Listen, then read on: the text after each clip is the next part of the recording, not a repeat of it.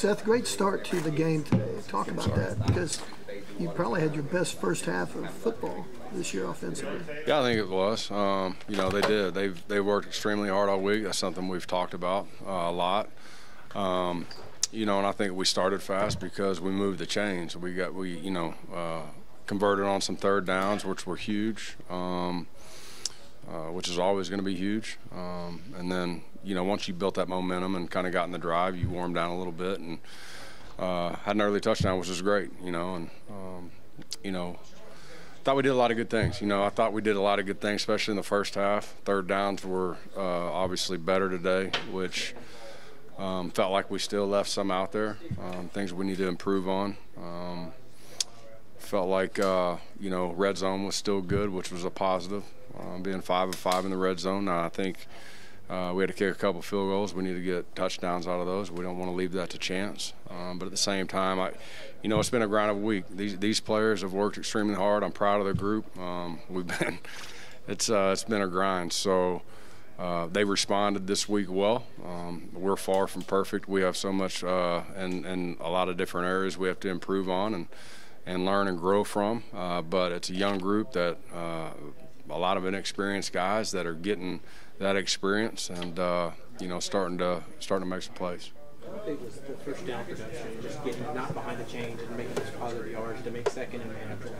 It's a heck of a lot, and it's really important not being in a lot of third and longs. I think the first 2 games I don't even know what it was, but like most of our third downs were 3rd and 9+, and so that's tough for anybody. And so staying in front of the chains was important. I think the tempo was important today, just getting guys in rhythm. I thought once we got the first down and we could get in a rhythm, I think our players felt more comfortable within the drive, you know, which was good to see. You know, we haven't had those opportunities here the last couple of weeks a ton, and so that was important for us.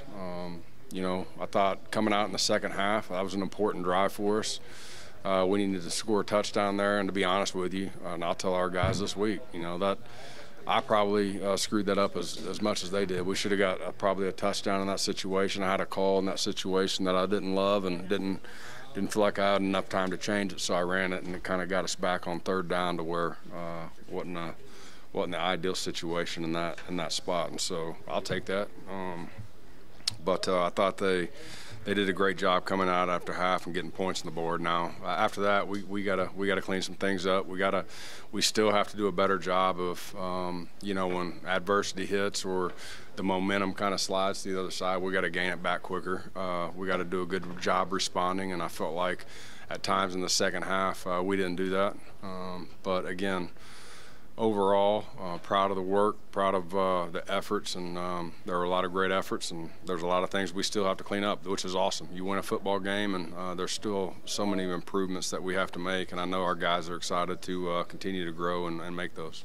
Seth, so many people have their ideas, you know, when an offense isn't working, about why it's not working, but how difficult is it to kind of piece this together when you have an offensive line that's been in flux, whether it's injuries or just young guys learning how to play, you know, alongside another guy? You know, I don't. You know, that's a challenging question because I'm not going to make excuses. Whoever's in there, we talk about all the time. You know, when one man goes down, another man steps up, and you have to be able to step up not only at that position group, but as a team and overcome it together. And at the end of the day, you really got to focus in on just getting those guys the experience they need and growing them up quick, and that's what we're trying to get accomplished. Is it challenging at times? Absolutely. That's part of anything. But I have faith in these men. I do. I love our group. It's a fun group to be around. You can coach them hard, and there's been some hard days, but they respond well and they work hard and they want to be great. They want to uphold the standard, and so I'm proud of that. And again, we'll continue to, you know, just, you know, get a day better, get a week better, get us, you know, that's what it's all about to me. And I felt like they did that this week. So again, proud of the efforts. Still have a lot to grow on. Know we're close to where we need to be, but step in the right direction. Is that when you look through the week of practice, you go out there in the first half, you're staying ahead of the change, you're 5 of 6 on third downs. Is that proof of improvement from that group? There's no doubt. I mean, that's proof of being able to manage the game the right way, and that's all of us. We all have to do that together. And so I thought it was clean.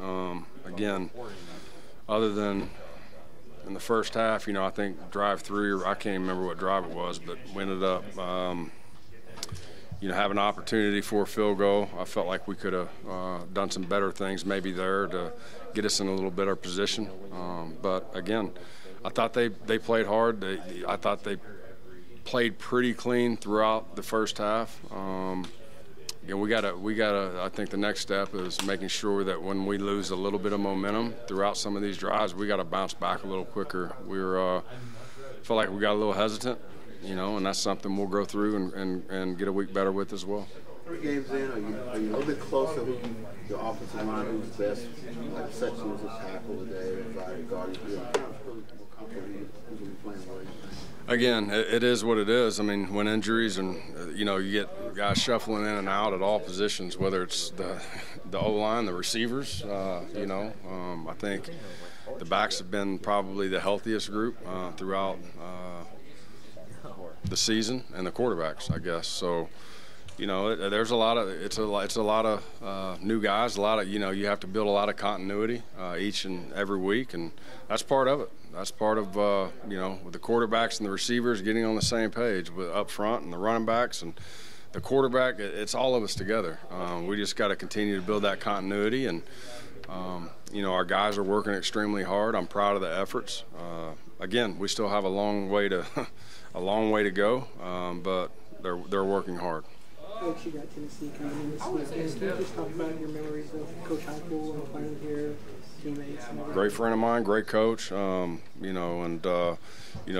was obviously a great teammate and great players. So I have a lot of respect for Coach Heupel, and close friends. But at the end of the day, I'm really focused in on this game, and I'm really focused in on and excited about tomorrow morning coming back and watching the tape and figuring out the different ways that we have to improve and learn and grow. And we'll worry about next week kind of when we get there next week. I'm just going to enjoy this one tonight. Mixed emotions about seeing what Jackson's feet did for your offense, but also seeing him take more hits.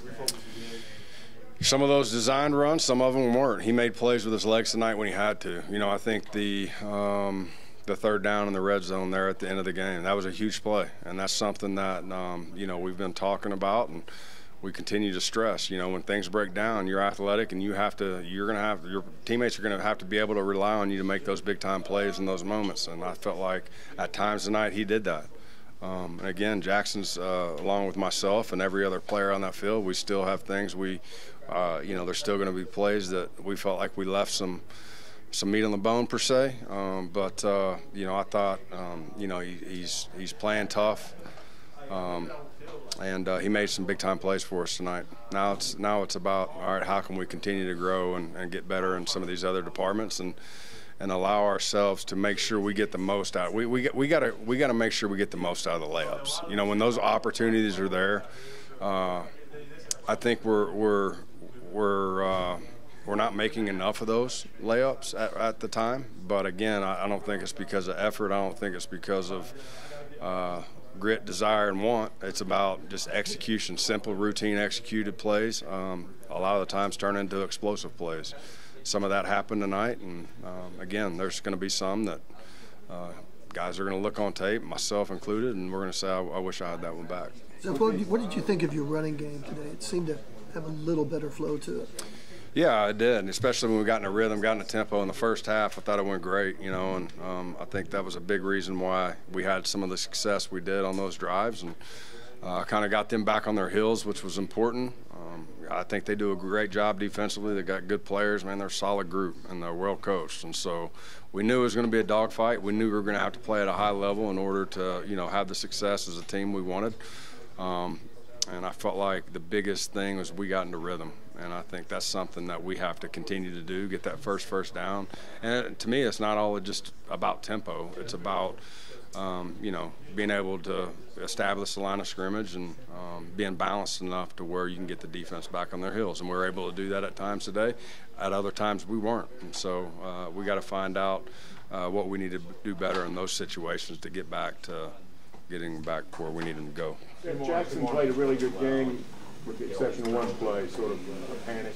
How do you make sure that put that behind him and go? Well, again, I think it's everybody sees a pick, right? A pick six, and it's bad, and you're going to point directly to him. But at the same time, he's got to be smarter with how he plays that play. We missed a protection, and he had a protection issue right there on his face, and he's got to understand that in that moment he actually got out of it, and now it's just get vertical and get what you can get. Don't make a bad play worse.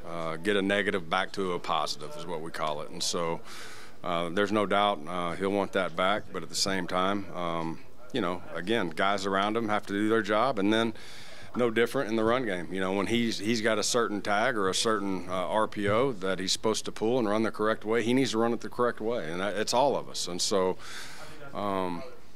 that's going to happen in football. The biggest thing at that position, you have to be able to manage the game, and you have to be able to make a negative a positive, meaning let's get out of here and play the next down per se. He talked about the big 47 where it wasn't even supposed to be him running the ball. He saw the corner blitz come inside and he decided to pull it and take it. Is that kind of what you're talking about with the reads and understanding that, making the right play at the right time? Absolutely. And again, for where we've been out the first couple of weeks, there's no doubt, has been some designed runs. Probably more so than I would have liked, maybe coming into the season. But that's where we're at. And at the end of the day, if he's going to add extra hats, and those are things that we have to do to be to get the drives going, or to stay in the drives, to keep the defense back on their heels. That's what we'll do. That's what you have to do at that position, or for your offense. But at the same time, I felt like it was a little less maybe tonight, and I think he made some plays just being a good ball player, and made the right reads on some plays, and again made some scrambles that were huge for us, which is you're going to have to do it. There's never going to be perfect calls. There's never going to be a perfect protection. It's football. You have to be a ball player, and I thought he did some things that way tonight to where he extended plays with his legs, we're going to have that. Jackson and Dion a step forward today for you, just in terms of his involvement and the plays that he made, the type of plays he made? Yeah, I think so. It was a week better, and again, that's what we got to continue to stress, just getting a day, getting a week. There's going to be, again, we're nowhere close to where we need to be, but the guys are working hard. The biggest thing with me is you got to hold yourself accountable. And you got to hold your teammates accountable, and this is myself included. You always have to look in the mirror at yourself first. In the first couple of weeks, the standard is not even close to where we would have liked it. And so, how do we get better? Well, the first thing we have to do is look ourselves in the mirror, and the second thing is we have to hold each other accountable to making plays. And I think once you kind of are comfortable doing that, and you can kind of put the defensive part of yourself away and put your humility away and just want something for the team, I think things start coming together. And again, it's a great group. They're a tough group, and we're getting to where we're getting better. So that's what we're looking for. Thanks, Seth. Thank you. Seth.